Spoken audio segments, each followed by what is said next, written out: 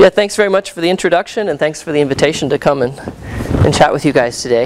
About, this is the first time I've been here, and I think it's an excellent opportunity for students and postdocs to try and learn a bunch of sort of these synthesis techniques, sort of compiled all in sort of one place, right? There's not many courses that teach a lot of the stuff that's covered here, so this is a good opportunity. Yeah, as Jean-Pierre mentioned, I'm in the materials department at the University of California, Santa Barbara. And our group does a mixture of bulk, different types of bulk crystal synthesis techniques, but in particular, lately we've been working on high pressure floating zone techniques. And I'll tell you a little bit about them as the talk goes on. Great, so let's get started. So just sort of an overview of what I'd like to present to you today is also, since this is really sort of the first talk dedicated to floating zone, I'll just give you a quick overview of the technique itself, what it is, what are the sort of the relevant parameters that you're dealing with when you're dealing with floating zone, and what are some of the different variants. For instance, can you start to deal with not only congruently melting materials, but incongruently melting materials, as some of the earlier talks mentioned with flux growth techniques. You can incorporate some of these techniques into the floating zone method as well. And then one of the things that I like about floating zone is that it's actually, to me, it's a very instrument-driven kind of technique, right? You have there's many different types of furnaces, and they sort of all have sort of their own flavor of advantages or disadvantages. And so I'll try and cover what are some of the standard sort of floating zone furnace types that you might encounter. And then I'll segue into the high pressure floating zone, which I think is a newer frontier that's been developing over the past, say, 5-6 years or so. Great. All right, so let's get started. So first off, when I start talking about some of our floating zone work, the students and postdocs who have done the lion's share of the work is, first of all, Julian Schmer, who was a postdoc in my group. Now he's in an X-ray detector company in Germany, really spearheaded our development project of a high-pressure floating zone furnace. And Eli, who's a graduate student in my group currently, has really helped Julian quite a lot with that, and now he's taking over, and he's the lead of our high-pressure growth efforts now. And we've also had really a remarkable undergraduate, Michael Ayling, in our group, who helped with a lot of the design work along the way, who's now pursuing his master's degree at Cambridge. Okay. So first off, just so what's the history of floating zone? Okay, so this is a technique that was developed sort of simultaneously by William Fan and Henry Thur, as well as Paul Keck. And it was developed as a means of remotely melting and recrystallizing a material. So for instance, semiconducting materials, which was the original motivator for it. And when I say remotely, I mean you're melting a material, as Brian mentioned earlier, without actually touching it. Okay, so the melt itself is suspended by the surface tension. So for instance, you have some feed material, some polycrystalline stock, for instance. Let's just say this is semiconducting silicon, for instance. And then you have some localized heating zone that you generate. And you melt the material here, and the melt is just held in place via the surface tension, okay, and this is that's why it's floating, okay? So it's a floating molten zone, and then as you translate this molten zone along the feed material, as the material recrystallizes, it crystallizes onto a seed crystal, and you can pull a large volume single crystal via this technique. Okay, it's a high purity technique, and it was really the seminal technique in advancing semiconductor purity. So if you can create bulk crystalline material with impurity concentrations less than 1 ppb, for instance, and that was the initial demonstrations were in germanium and then in silicon. And the initial sort of design concept of this is that you had a focusing plate where you had basically a field concentrator for RF induction melting, and you just take a feedstock through it, and you basically, as it goes through, you melt the silicon or germanium, and as you pull down through, this melt recrystallizes onto your seed crystal. Okay, and here's some picture of a guy in the 50s at Bell Labs, or late 50s, early 60s, staring at this probably uncomfortably close. But he's got goggles on, but I don't know about the rest of his face. It's pretty hot. I wouldn't recommend doing that when you guys do your practical later today. Okay. Okay, so the other key component, I mentioned that the zone is suspended via surface tension, and that's a crucible-free method. So basically, you don't have any solvent action of the melt on the crucible material, so you're not picking up impurities from that. But the second active ingredient is really what was pioneered by William Fan in the early 50s, is the idea of zone refining. Okay, and so the idea is simple: is if I have some material that has some solute concentration, as that solute concentration increases, the melting point of the material can change.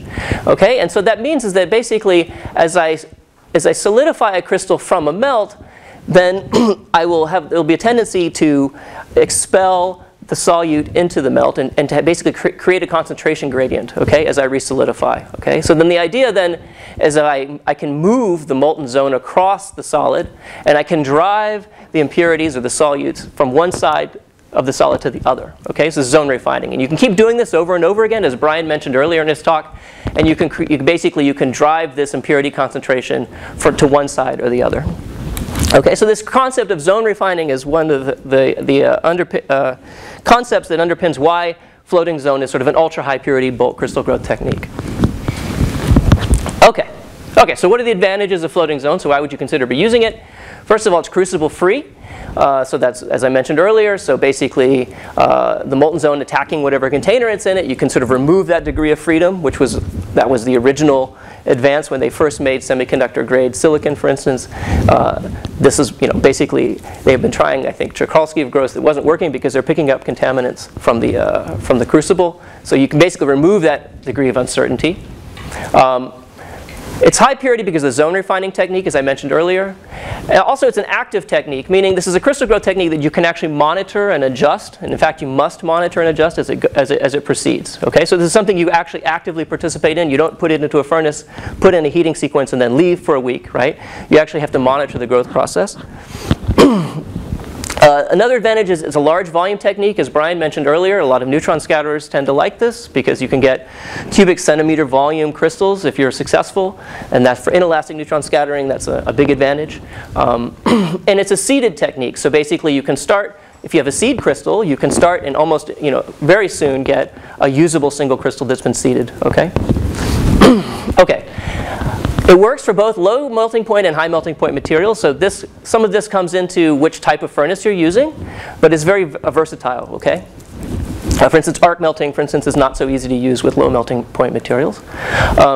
Okay. And also, it works with fluxes and incongruently melting systems, as I'll mention in a second, via the so-called traveling solvent floating zone technique.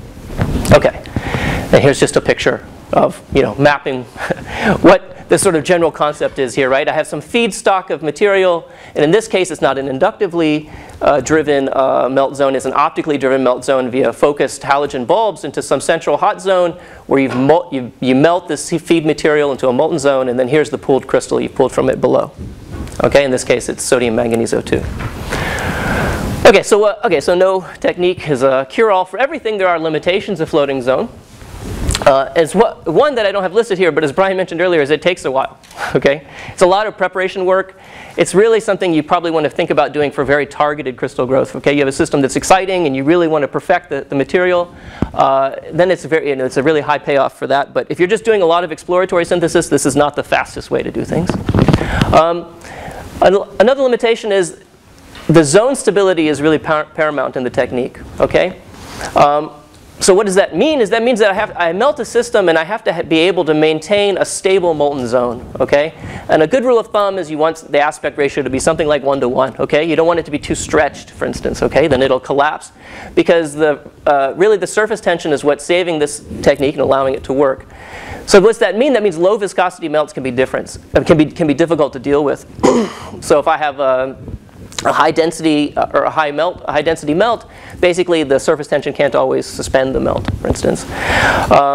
Additionally, volatile species become problematic. You lose material from the melt as a function of time, and this will get thinner and thinner, and it can also change the chemistry of what you're doing. Okay. A second challenge that can be encountered is you actually have to couple whatever your heating source is remotely into the material, and that's not always straightforward. For instance, if you're dealing with metals, sometimes the reflectivity of the melt or the material itself is a big factor. For instance, in optical floating zone, if you're just trying to deal with an intermetallic system, you can lose a lot of the light that you're focusing into the molten zone. Similarly, for metals, conduction of heat away from the molten zone can be a problem. I mean, it can stretch out the zone if you can't maintain a tight molten zone, and then the zone collapses. Okay, so since it's a highly non-equilibrium process, you have very sharp thermal gradients involved because you have basically something that's molten over something. This is typically maybe say 5 millimeters or 6 millimeters in height. So you have a very sharp thermal gradients that can vary from, say, 50 C per millimeter to some laser diode-driven furnaces that can be up to, several hundred degrees Celsius per millimeter. And those sharp thermal gradients can lead to a degradation of the microstructure of your crystal. So you can have thermal cracking sometimes, depending on if it's a very refractory system. That's often can be a problem that you have to try and mitigate. Sometimes that can be mitigated via installing things like so-called afterheaters. So you can install on the grown crystal side, as you pull this down, you could put like a resistive furnace down here that basically extends your thermal gradient down here and actually anneals and tries to heal a lot of this microstructure degradation as you grow. And so here's just an example of an afterheater system where basically you would pull the crystal through this furnace as you go through. And this is made by Crystal Systems. Okay, so another limitation is that processing gas environments can be constrained in standard systems. Okay, so standard systems are typically running around an atmosphere pressure. But the caveat is that recent advances basically have shown that you can go from ultra high vacuum, 10 to the minus 7 Pascal, all the way to 10 to the 8 Pascal now in growth environments. So I think this is a limitation that's been lifted in the past 5 or 6 years. Okay, so what are the growth parameters? What are we typically thinking about when we're doing floating zone growth? So for congruently melting systems, meaning the system that I melt is the system that recrystallizes, the first thing is, first of all, you have to make sure you have the appropriate growth atmosphere for the chemistry you're after. And also, obviously, you need the requisite heating power to actually melt whatever the feed material is. Okay? And the other two parameters are the rate at which you translate the feedstock down, and also the rate at which you grow the crystal, the growth rate, so the seed translation rate. Okay, so you really have an upper shaft. This feedstock is attached to a shaft that's on a stepper motor with some transmission, and the seed crystal is attached to another shaft. They can also have a different translation rate. Typically, this is in the standard furnaces. Some furnaces actually, instead of actually translating the feed. The seed crystal, you actually translate the molten zone, the heating zone itself, by moving a mirror assembly up. I'll show you some of this in a second. Okay, so the translation rates of the upper and lower shafts, but then also the rotation of the feed and seed crystals as a function of the growth process. For instance, they're often counter-rotated during the growth, so you get adequate mixing within the molten zone. Okay, so this is kind of like a homogenization and mixing parameter. Okay, another thing that's often tuned is a thermal gradient. Basically, how sharp is the thermal gradient across the molten zone. So as I mentioned earlier, you can try and extend this on the seed crystal side by putting in this afterheater furnace that'll help mitigate things like thermal cracking. Other ways of doing that is you can actually try and, if it's an optical floating zone, you can try and tailor the light field by, for instance, if it's coming out of a mirror, you can try and tilt the mirror, for instance, to extend it. You can actually have tailored optics to try and control basically the heating profile in the molten zone. If you're doing an RF, if you're doing an induction melter floating zone, then you can have field concentrators to try and control the heating field. So these are all parameters that you can play with and that depend on which kind of furnace you're using, which I'll talk about in a second. So why are the feed and seed growth rates something that you really play with? So first of all, here's just sort of a typical picture, right? So you have some polycrystalline seed, and I'm going to feed it down into the hot zone, which is fixed. Okay, so I have some, let's say for instance, light that's being focused here that's heating things up. And then I'm pulling the seed crystal down at the same rate. Okay, so what will happen is, of course, I'll melt the feed material and I'll recrystallize it at a crystallization growth front here at the bottom. Okay, as basically as the material cools below its melting point. All right. But because the feed material is some polycrystalline thing, it actually has, it doesn't have an ideal density. Okay, so it has a lower density than the crystalline material, so you'll actually have some narrowing as you do this. Okay, so you'll have a grown crystal with a smaller diameter than your feed rod typically. So then, for instance, one thing you can do is you can actually you translate the feed stock slightly faster to try and compensate for this and to try and square up your molten zone. That's one thing you can do. But another thing you could potentially do is you can also translate the seed crystal down faster to actually try and thin out the molten zone. And so why you'd want to do that? So what you can do is what's called necking. And necking can be used for grain selection. Okay, so I don't know if you noticed, but in Brian's talk earlier, he had these very fancy glass-blown ampules for Bridgman growth, right? And they had a very sharp tip, and then some of them went out and came back in, and went out and came back in, right? So that's just a Bridgman way of necking, okay? So that's to try and select grains. And so you can do the same. You can kind of imitate this process as a function of time during your growth, where you can basically vary the molten zone from being something fat to something thin, fat to thin, back and forth. And that's a way of actually trying to select a dominant grain in your growth, okay? Because you don't always start with a seed crystal that's a single crystal, so you don't always start growing a single crystal. Sometimes if you're just starting with a new system, you have to start with just a polycrystal seed, okay? So you start with for instance, a seed material that's the same as the starting polycrystalline feed material. And then as you grow, of course, eventually one grain will try and dominate, right? And if you keep growing long enough, eventually via the surface energy, you'll have one primary grain that you pull, but that could take a long time. And you might want to try and optimize this, or you try and speed it up by doing this necking process, right? Where if somewhere along the way you basically narrow things, you can try and pick out one grain and have it grow. Okay? All right. All right, so as Brian mentioned earlier also in his talk, is that a big part of floating zone growth is the preparation of the feed rod. It's actually one of the more, it's a little subtle and insidious, because it actually controls a lot of your potential for success, okay? So I'm just drawing pictures of these feed rods, right, that we're putting in to grow our crystals with, but you actually have to make them. And you actually have to make them in high density and reasonably uniform, okay? And 90%, this is aspirational goal. You kind of want a density greater than 90% of theoretical density. Where if you just mix powder, right, you guys know that something like around 50 to 60% density, right? So you really need to densify the thing so you don't get all this air and other things inside of your melt. Okay, and so there's various ways of doing that. And this is usually the stuff of students' nightmares, trying to make a straight rod and then carefully, extracting it and sintering it, and then trying to not break it along the way, okay? So once you have an adequately long rod, these rods, depending on the type of furnace, they go from something like, say, some people make them 8 millimeters in diameter down to, say, our group typically works with 4 millimeters in diameter for high pressure work. But then you want them to be, let's say 5-6 inches long, right? So it has a very large aspect ratio like that. So the typical preparation routes for these rods, there's really three. I'd say the most common is just to take a balloon or a rubber mold that you've had made, and to fill it, and then to do a cold isostatic press of that to basically compress the powder within the balloon. And then to take it out, extract it from whatever, either the balloon or the rubber mold, and then sinter that in whatever gas environment you want.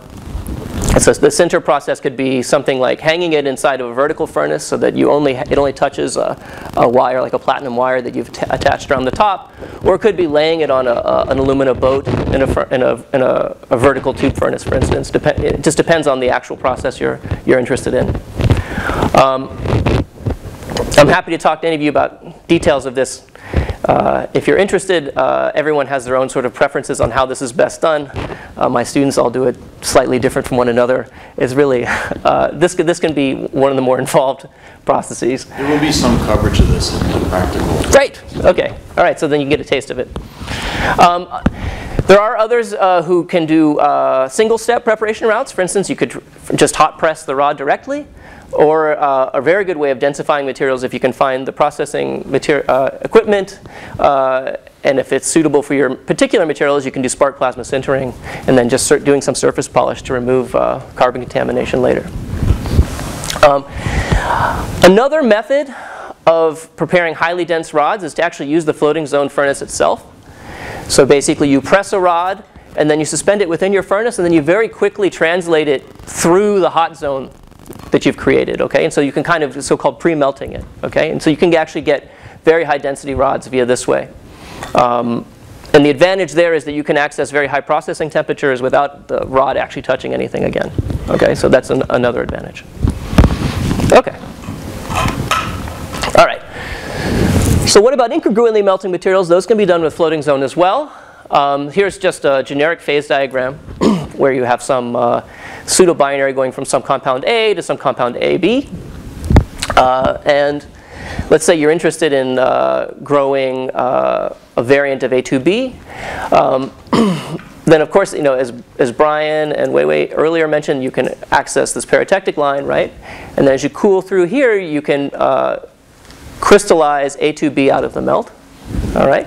So one way of so we know that this works with like flux growth, right? So how does it work with floating zone? So with floating zone, you switch to a mode called traveling solvent floating zone, with the idea being you can take your target flux concentration and you put it sort of just on top of whatever your seed material is.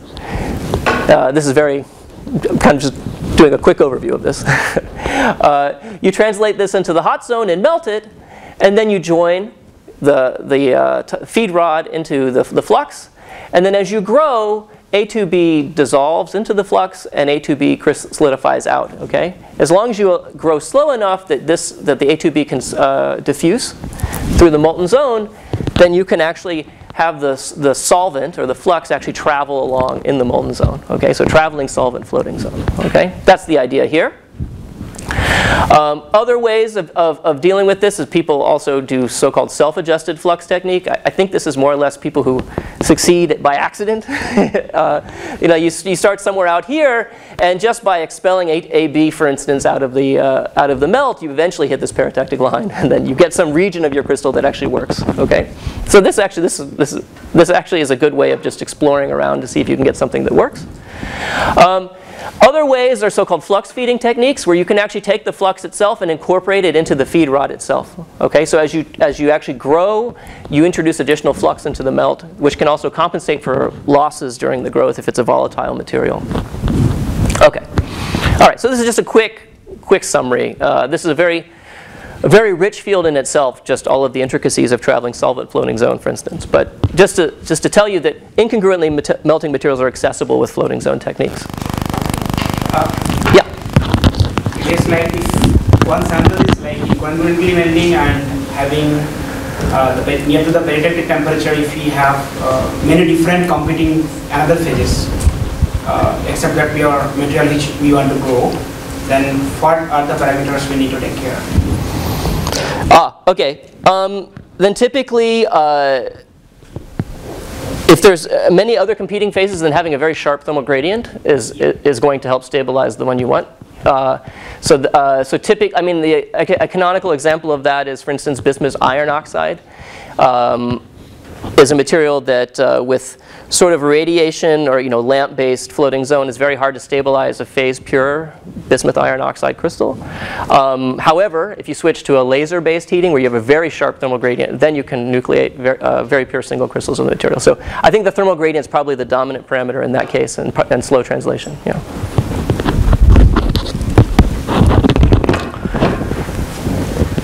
Okay. Great. So that's sort of a quick overview. Okay, so what types of furnaces are there? Okay, so most induction furnaces are used for commercial applications, so I'm not really going to talk about them in this talk. Instead, I'll be talking about what I call research grade furnaces, because they're very good for looking at different types of materials, for exploratory materials synthesis. And these are primarily optically driven. Okay, so of these, there's a mirror image furnace and a laser-based furnace, and I'll talk about the two of them. So here's just a picture of a lamp-based furnace with mirrors. Okay, this is a Crystal Systems 4-mirror furnace. This is probably what you'll see in your practical tour. Okay, this looked like it was a picture of it. So you guys will see this much more in depth, but just sort of to calibrate you, what you will see is that it's really comprised of only 3 major systems. The first is a feed system, right? This is just you can see here there are just 2 guide shafts, and then there's a plate joining them, and on top of that there's a feed shaft with a stepper motor, right? So then basically this plate moves along these guides and translates this feed shaft through the center of the furnace. The same on the bottom. It's a seed shaft which translates up and down here. Oh, actually, I think in this case the Crystal Systems is the anomaly. The seed shaft doesn't move. The mirror assembly moves up and down. Anyway, you'll see that. If I look here at the mirror assembly, basically the backs of the 2 mirrors you're facing us right now open up, and there's 4 mirrors inside, and the focal point of each mirror is a halogen light bulb. So here's just sort of a schematic of the growth chamber itself. I would just look at 2 mirrors here focusing in. Here's the hot zone with the feed and seed material. Contained around that is a totally transparent quartz cylinder, which contains our growth environment. And then there's basically gasket seals that seal the upper translation shaft and lower translation shaft so they can translate through a seal into the growth environment. Okay? And so inside of this is where you introduce whatever your processing gas is for your crystal growth. Okay. There are different types of mirror assemblies. So the first two I'm showing you are the so-called four-mirror. That's what I just showed you. This is a horizontal geometry where basically as we're looking at the plane of the projector of the slide here, we're looking down along the shaft. So these are the four mirrors in the plane.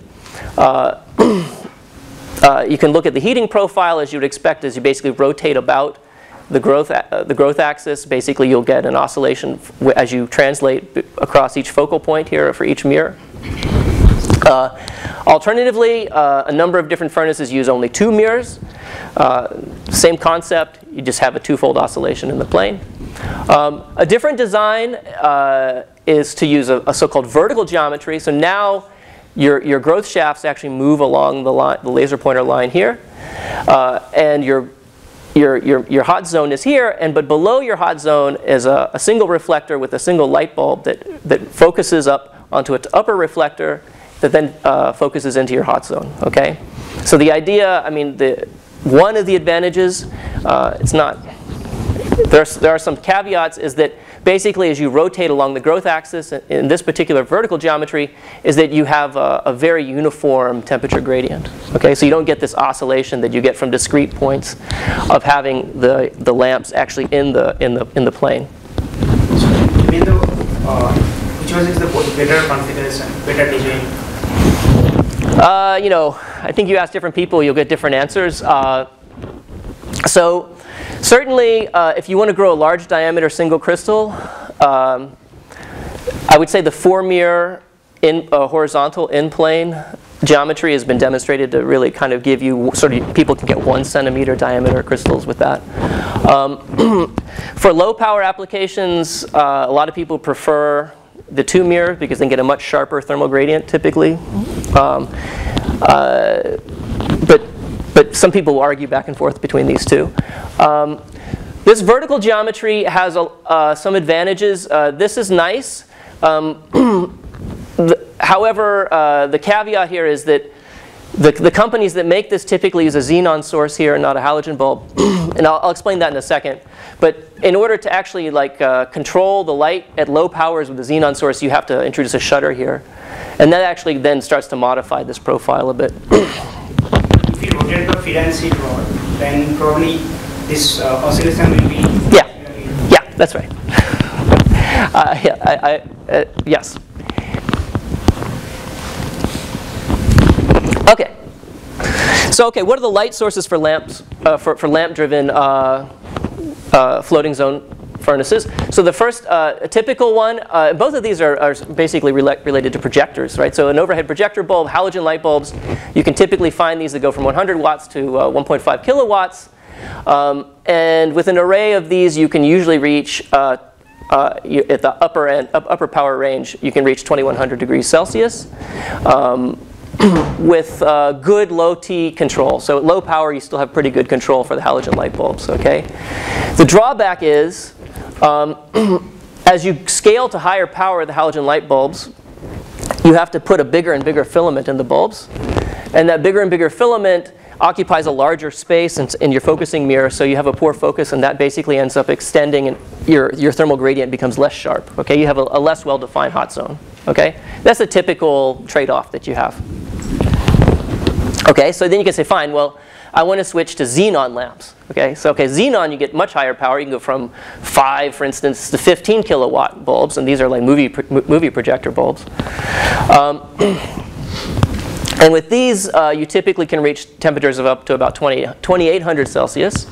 But the typical trade-off here is that the low T threshold, basically, for these, you have rather poor control of the power delivery for lower temperatures. Okay, so this can be mitigated, as I was mentioning earlier, with some new furnace designs coming from Scientific Instruments of Dresden, where you use a shutter system to try and basically leave this on at some above threshold power, but then simply just mask the light down. Okay, so here's some common mirror furnace vendors that produce furnaces with these types of geometries. So the first here is Scientific Instruments of Dresden, CIDRE. They produce the vertical geometry furnaces, which are adapted from an old Russian design. I'll talk more about these in a second. Another one, probably the more common deployment you see nowadays, is Crystal Systems, which they create a variety of different horizontal geometry furnaces. Okay, they typically market 4 mirror furnaces. This is in Japan. In the U.S., Quantum Design sells both 2 and 4 mirror horizontal geometry furnaces. And there's a French company, Cyberstar, that sells 2 mirror horizontal geometry furnaces. And there used to be NEC, which became Canon, that did 2 mirror furnaces, but I don't know if they still make them anymore, actually. I tried looking, they don't really have a web presence, so with nowadays, I think that means they don't make them. All right. Okay, so another way of heating the sample optically is to, instead of saying I want to take a broadband source from like a halogen or a xenon bulb and focusing it via a mirror, you could say, well, what if I just want to shoot lasers at it? Okay, and so this is an old idea, actually. I mean, the laser-based idea for floating zone. I think the first paper I could find is by Gasson and Cockayne. I think this is in the UK in 1970, which is only 6 years after the high-power carbon dioxide laser was first invented. Okay, and look at this geometry, right? They have, let's see, 1, 2, 3, 4, 5, 6. They have like 12 carbon dioxide lasers in a bank that are 10 meters long, okay?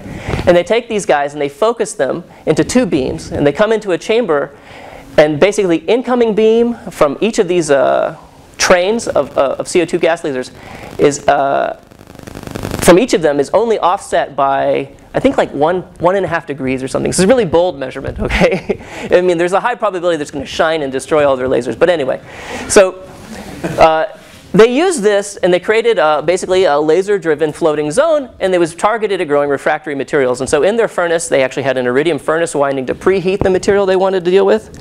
And then they brought the CO2 laser light in, and then they pulled it in a floating zone fashion. So basically here they grew alumina, calcium zirconate, and yttria. So it was basically a combination of 2 400-watt laser banks and a resistance furnace. So I think this is interesting.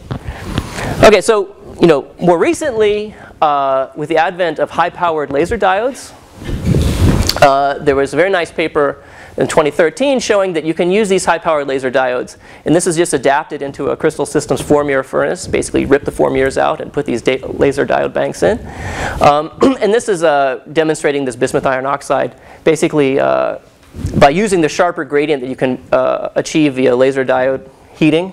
Then you can actually stabilize crystal systems that were previously very problematic for floating zone due to competing phases. And the idea is you just take a diode stack, you put the light from the diode stack, and in their case they put it into a light pipe, which just diffuses the light onto the molten zone into the center point. And they have, in their case, they had 7, I think they used. And with 7, they calculated you can get a very uniform in-plane heating density. Okay. And there's multiple commercial systems with laser diodes now available. For instance, Crystal Systems and also Scientific Instruments of Dresden offer these. Okay. All right. Is 7 is that what everyone uses, or they use? No, I think Crystal Systems now uses 5. I think 5 is fine. Yeah. I think if you calculate 3, then it starts to get a little wonky. Okay. All right, so now I'll talk to you about high pressure floating zone, okay? So I guess the way that I have this structured is I'll review a bit about what we define high pressure floating zone to be and what sort of the state of the art is, and then I'll talk to you a bit about what we've been working on in terms of trying to develop high pressure floating zone further. Okay, so first off, you need to qualify this. What is high pressure? Okay, so historically, commercial systems for floating zones systems, for instance, the mirror-driven systems I showed you earlier, were constrained to a 10-atmosphere gas environment, okay? And historically, if you were ordering it, you had to say, that's the high-pressure option, okay? So that's 0.001 GPa. But we all know that there's other furnaces, for instance, high-pressure multi-anvil furnaces can reach 20 GPa, and diamond anvil cells can go hundreds of GPa, okay? So we have to be a little careful what we mean by high pressure, okay? So a high-pressure floating zone now, I would say, is typically defined as being pressures greater than 0.01 GPa or 100 atmospheres. Okay, roughly, okay? All right, so why is that interesting, okay? If it's not a very high pressure on an absolute scale. Because it opens new windows for growing now with floating zone. So the idea of trying to get ultra-high purity crystals of large volume of materials that were previously inaccessible to the technique, okay? And so that includes materials that are volatile, in some cases metastable. But the idea of being able to modify the phase diagrams by controlling the chemical potential of a reactive gas, for instance, and incongruently melting materials can make certain systems much more tractable. So the idea is you can control the chemical potential, the oxidation state, and phase formation. And for instance, if we're thinking of oxides, right? High pressure oxygen has a big impact on the phase diagram. Okay. So there's already a lot of frontiers that are being opened in high pressure floating zone. Here's some notable examples in oxides. For instance, rare earth nickelates, which are of broad interest now because of the reports of high temperature superconductivity.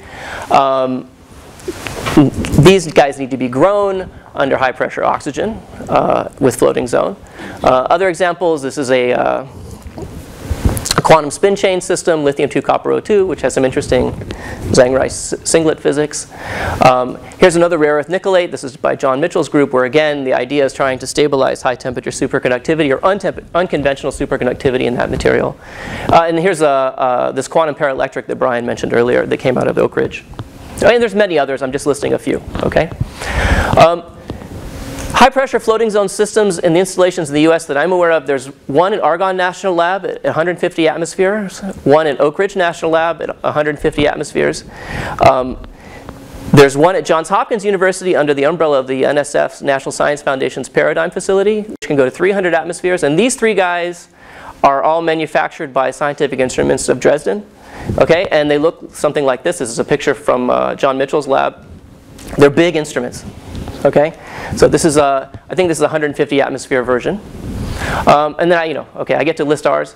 So we recently, early last year, finished developing our high pressure floating zone, which can go to 1,000 atmospheres.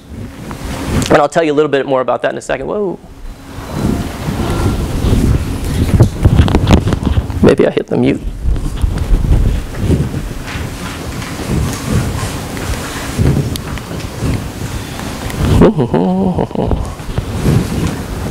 Let's try this again. Is it your laptop or the projector? I think it was the projector.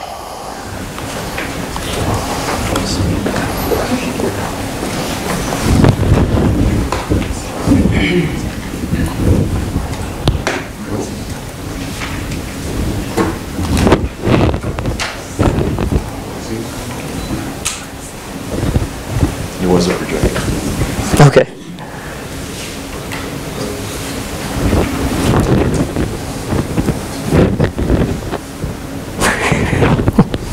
Like hibernating. Yeah, that's right. That's right. I wanted to try and stretch things out, make people freeze a little longer.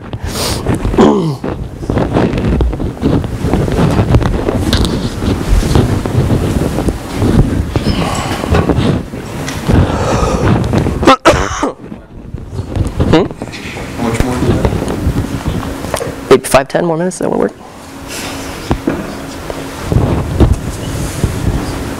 I'll try and hurry. Time for questions, Steve. Yeah.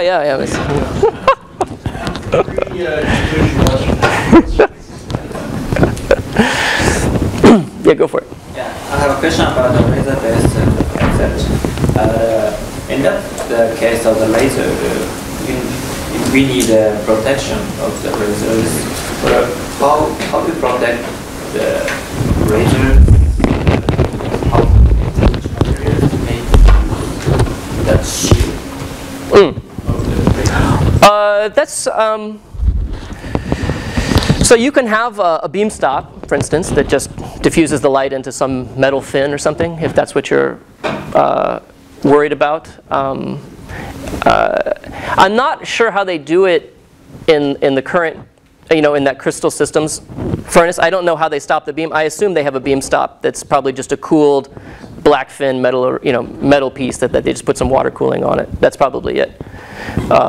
Is that what you're asking? Just basically, how do you stop the laser path? Yeah, so it's a different part of the conventional. Yes, that would be different. Yes. Yeah. Maybe the structures that limited the number of the lasers. Maybe the much laser is better to the some the radiation. So if we use many lasers, we can realize a good situation for the temperatures. Yeah. I mean, ideal case, the more lasers, the better.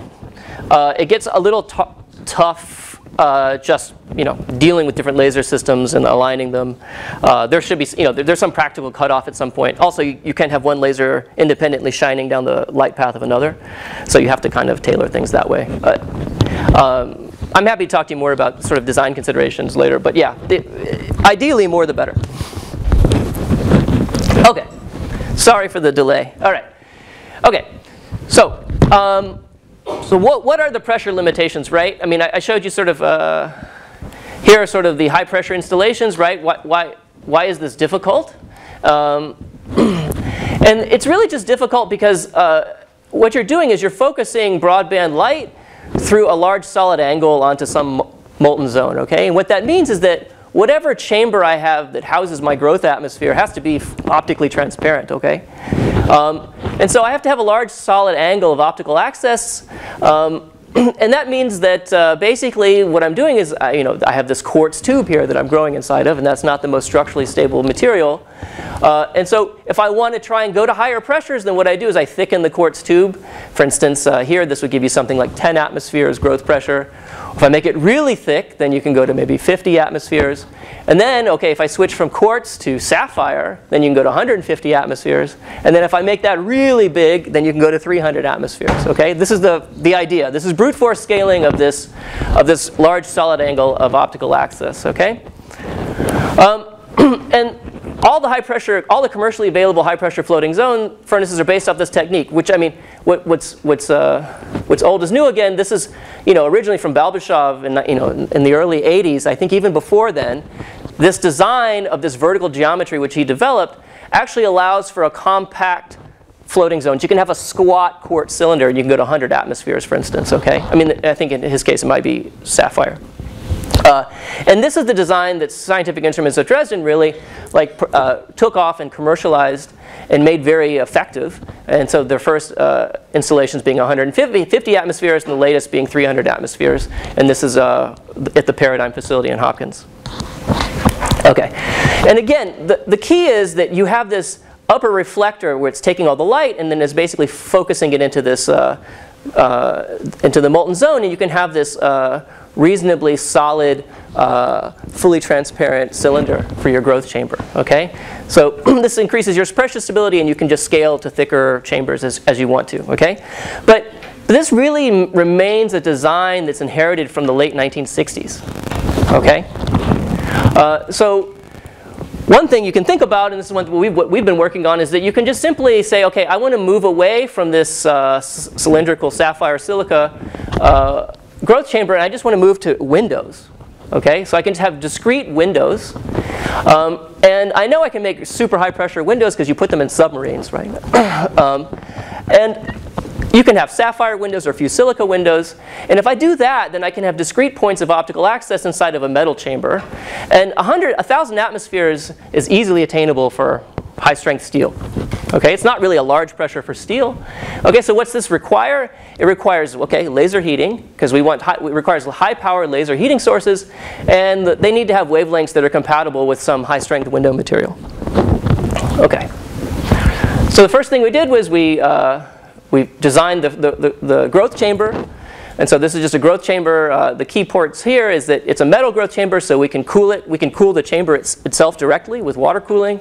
And we can put 7 bores for the laser light to come in. So these are 5mm bores. And these are bores where the windows just thread in. Okay, so we designed some high pressure windows that we simply just thread in there.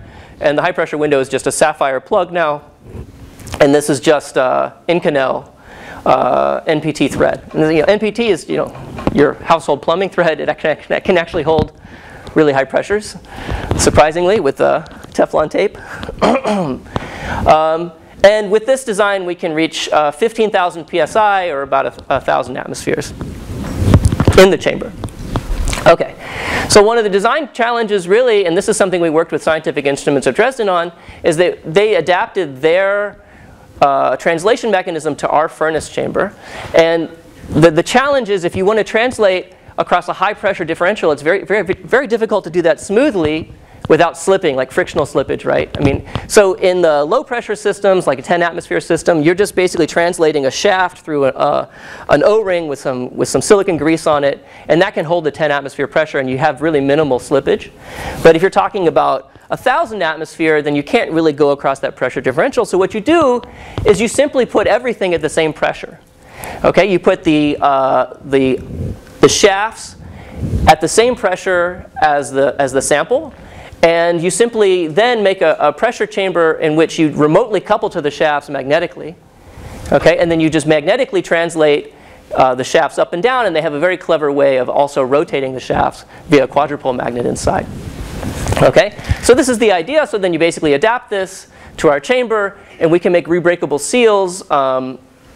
This is a metal-metal seal.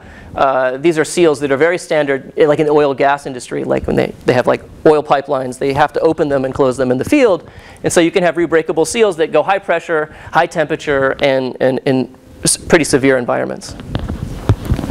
And so you put it all together, and what the assembly looks like is you have this central growth chamber with laser lights coming, optics focusing laser light into the center of the chamber, and you have upper and lower translation shafts, which are basically these magnetically coupled shafts. Okay, and this is just we use a laser heating array. We use industrial lasers. These are just some coherent 800 nanometer systems that are fiber coupled. We just take the light out. Oh, it has good long-term power stability. So we just take the fiber coupled light, and then we can control what the focus looks like via just simple conventional optics. So we can control the horizontal and vertical focus onto the melt zone as we'd like.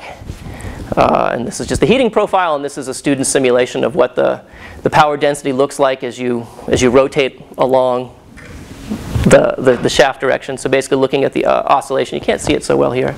But anyway, it's for 7 lasers, so it's fairly uniform. I'm trying to hurry a little bit because I'm running out of time. Another key component is that you need, for these high pressure systems in particular, you need an inner shroud that basically keeps things that are like spit off from your growth or volatilization from hitting your windows or for ruining your chamber. So we'd have some inner shroud we've designed. It also serves as a nice cold trap for vapor. It distributes the heat load, makes things nice, and then it gives you some sacrificial windows. So we put these little 5mm sapphire windows here. So if they break, I don't care. I can buy them from Thorlabs for like 20 bucks, and I can replace them. And this is what the assembly looks like. This is the sort of the cartoon. Here's what the actual picture. We actually monitor the growth via out-of-plane ports. This is with a pyrometer and a CCD camera. And this is sort of taking a step back. This is the furnace and the bank of lasers here. Okay, so we commissioned with a number of different materials. I'm going to maybe just like highlight a few with the few minutes I've got. But students love growing ruby, so it's usually what you have them grow. Gadolinium titanate is a nice commissioning material because it has a very low viscosity melt. And we can actually show some advantages of using the combination of high pressure and laser heating to try and stabilize this material. Neodymium zirconate is a good example for collisional damping of volatilization. And this is a system, this is this quantum spin chain system where you actually need high oxygen pressure to stabilize the right material. Okay, so gadolinium titanate's a quick example. This is a system that's interesting as like a sort of a canonical Mott phase where basically as a function of, Oh yeah, sorry. So for lithium to copper oxygen what is the melting temperature of that system? I think this one is, I want to say like 1400, something like this. I'm not 100% sure. Lithium is evaporating around 800 or so. So how do you do the laser heating? Because laser temperature can be higher than this lithium evaporation. Yeah, I mean, you do get some volatilization. We typically compensate by adding a little more lithium into the feed rod. Yeah. So main motto for high pressure is reduce the evaporation or increase the melting temperature. What does the mean? It has a number of effects. So one is you can have some collisional damping of the volatilization. That helps a lot, up to about 100 atmosphere, let's say. And then the other things can be to change phase diagrams, phase stability, for instance. That's a different effect. If you have a reactive gas and you're changing chemical potential. Yeah. Good. All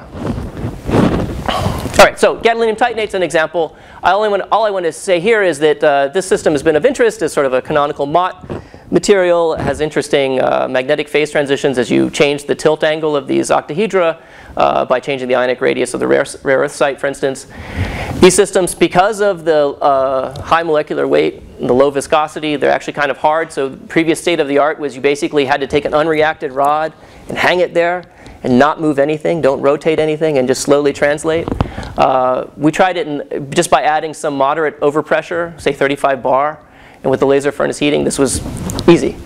Okay, I just want to say the combination of laser heating and a moderate overpressure makes a lot of systems much easier to grow.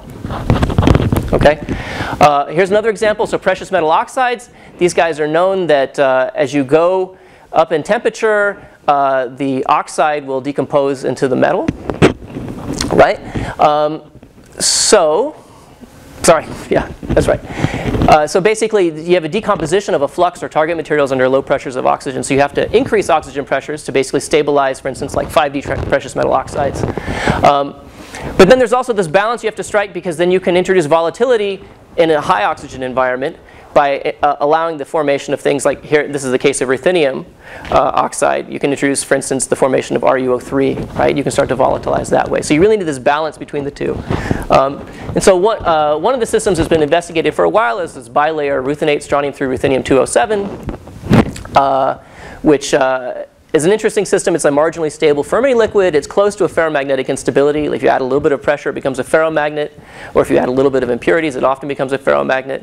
And it has this sort of pneumatic or spin density wave quantum critical point that you can access via magnetic field. But it's a good example of a system that you can only study with floating zone grown crystals, because you really need the ultra high purity to really see the essential physics. But when you grow it, the RuO2 goes everywhere.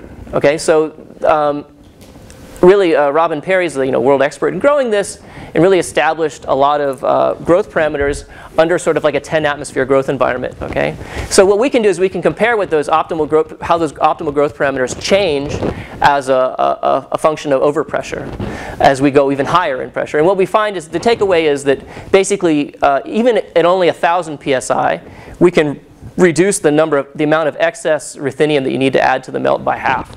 Okay, so you're already having a big effect. Okay, I just want to highlight a few things. This is just another example of a zirconate pyrochlore system. It's of interest to a number of different communities. For instance, thermal barrier coatings, quantum. People. It's an interesting magnetic moment fragmentation system. I won't go into that too much.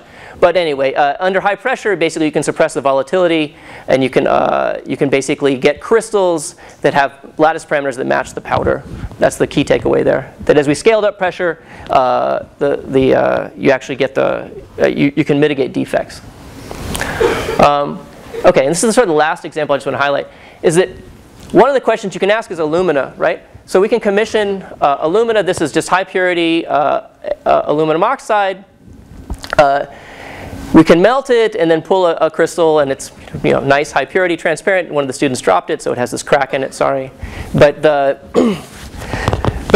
interesting thing is, it's high melting point material, and I'm using 800 nanometer light to melt it.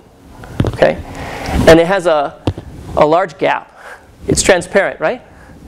So how does it melt? right? Or, basically, obviously, in the polycrystalline form, you have, boundary scattering, right? So you can scatter the light that way and couple to the light.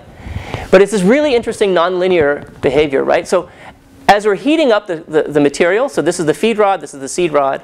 So we're heating up the feed rod, and this is 50 watts, okay, of power. This is 50 watts per laser. So there's 7 of them.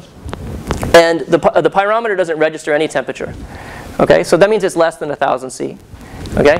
All right, so then we keep increasing the power. We hit 90 watts, and the thing melts. Okay? Then we come back down. You can come all the way back down to 18 watts, and it stays molten.